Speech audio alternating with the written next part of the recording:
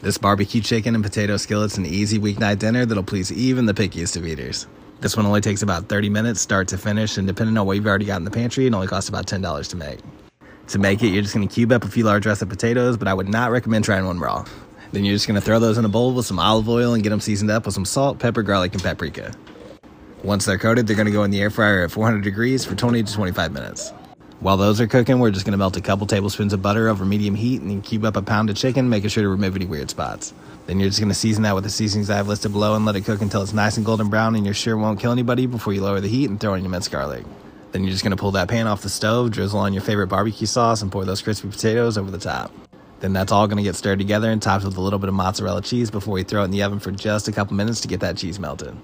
If you like easy dinners like this one, I've got several of these meat and potato skillets in my cookbook, along with a bunch of crock pot meals, one-pan meals, and a whole bunch of my other favorites.